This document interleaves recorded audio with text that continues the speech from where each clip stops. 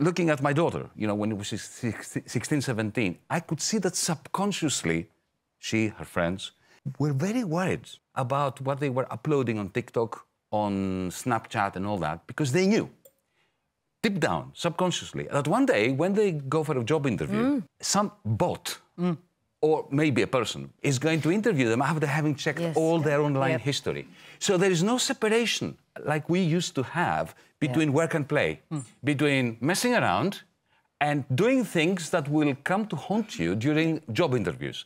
That, for me, is just a machine creating angst amongst the young regarding their future. And that is something that we should tackle. Surveilling them, basically, throughout their entire lives. And also putting them in a situation of self-censorship at the age of 16 without even realizing it.